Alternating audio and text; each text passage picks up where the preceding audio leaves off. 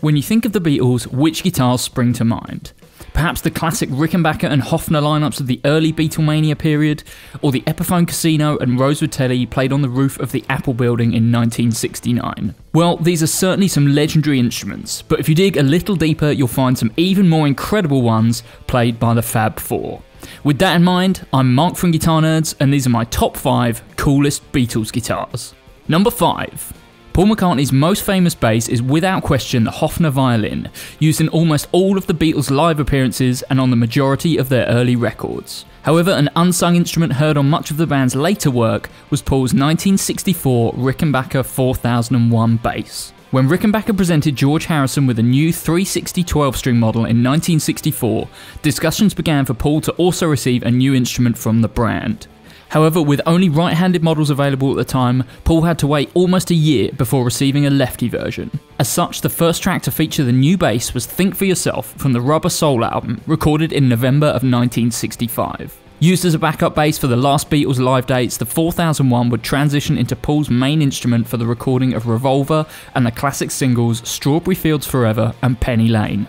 During the recording of 1966's Sgt. Pepper album, Paul gave the Rickenbacker a psychedelic paint job in keeping with the fashion of the time. The new look bass can be seen clearly in the video for Hello Goodbye and fits right in with the brightly coloured pepper suits donned by the band. Perhaps looking to invoke some of the band's original cohesiveness, McCartney switched back to Hofner basses for the disastrous Let It Be sessions, but gave the Rickenbacker one last outing with the Beatles on their final album, Abbey Road. Stripped back to a natural finish, the bass was McCartney's main instrument for the entirety of his time in Wings and for much of his solo career. A true workhorse bass with an unbeatable thump, the best example of which can be heard on the 1969 classic Hey Bulldog. Number 4. Okay, so I'm cheating a little bit on this one because it was never actually used on a Beatles recording, but it was used by a Beatle and it's super cool, so it makes the list. In one of the most iconic moments from his post-Beatles career, John Lennon took to the stage of New York's Madison Square Garden in August 1972. The gig was part of the 1-to-1 Festival, an event organised to raise money to support children with disabilities, which also starred Stevie Wonder and Roberta Flack. His first live gig in some time, Lennon's performance is raw and ragged, but is still absolutely captivating throughout. And for us guitar nerds, the guitar he is playing is an absolute treat. Originally a stock Les Paul Jr., the guitar would have featured a single P90 pickup and a tobacco sunburst finish. However, by the time it reached the stage of MSG, Lennon had sanded it back to bare mahogany and added a second neck pickup. Reportedly, Lennon asked luthier Ron DiMarino to fit a humperdinker, actually meaning a humbucker and showing his lack of knowledge of guitar parts. In fact, DiMarino opted to install a Charlie Christian blade in the neck position, a pickup well known in jazz circles for its clear and precise tone. As well as the refinish and the new pickup, the wraparound tailpiece was also removed and replaced by a more stable Tune-o-matic bridge. One of Lennon's own career highlights, he compared the MSG gig to playing at the Cavern or in Hamburg, and the image of him with the Les Paul Jr. is truly iconic. So iconic in fact that Gibson opted to release a tribute model in 2008 that recreated the modified guitar in meticulous detail. Number 3. In 1966, the Beatles were at the height of their powers and were about to enter the mid-period of their career. With help and Rubber Soul, they had shed some of the clean-cut, mop-top image that defined the Beatlemania era and had begun experimenting with new sounds and new substances. Gone were the Gretsch and Rickenbacker guitars that have been omnipresent since 1963, replaced by instruments with less jangle and a much darker tone, one of which was George Harrison's 1964 Gibson SG. Equipped with the stock Maestro Vibrola, this SG was a key part of Harrison's sound on Revolver, with the humbucking pickups providing a chunkier tone than on the band's previous albums. Making only 2 public appearances, it was used at the 1966 NME Pole Winners Party, and then a few weeks later at a gig in Munich. However, it did manage to make it into 3 Beatles promotional videos, Paperback Writer and Rain in 1966 and Hey Bulldog in 1969. At some point in '69, Harrison gifted the guitar to Apple label mates Badfinger, and guitarist Pete Ham used it extensively until his death in 1974. These days, the guitar is reportedly owned by Indianapolis Colts owner Jim Isray, who purchased it at an auction in 2004. Number 2.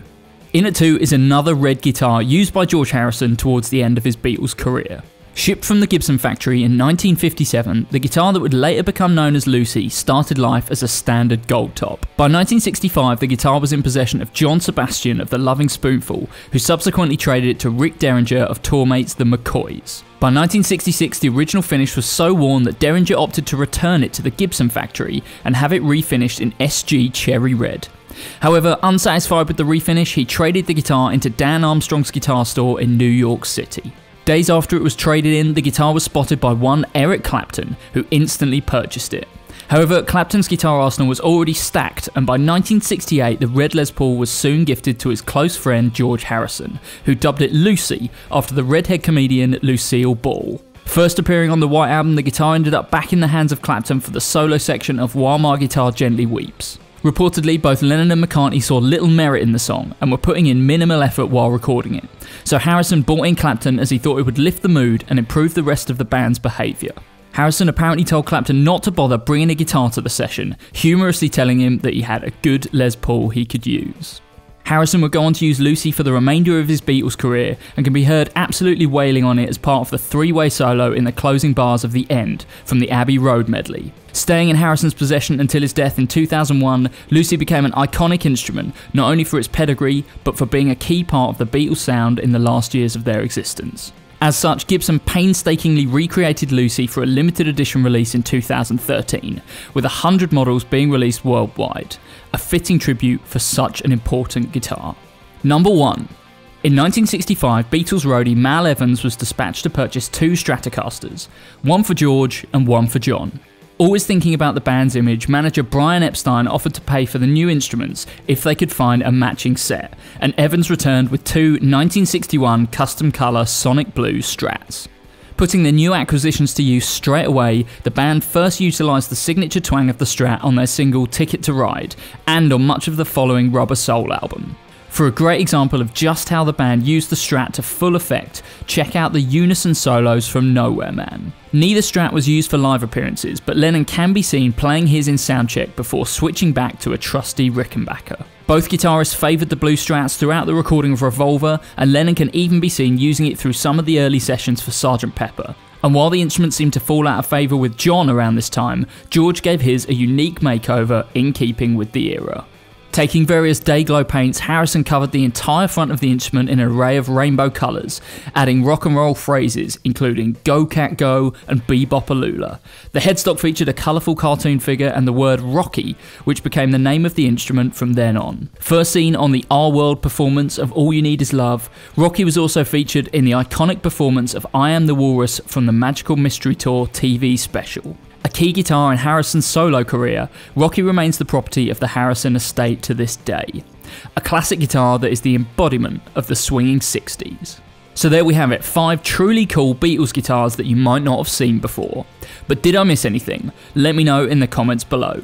If you like what you saw, remember to like the video and subscribe to Guitar Nerds because we've got lots more videos coming for you very soon. Thanks very much, and we'll see you next time.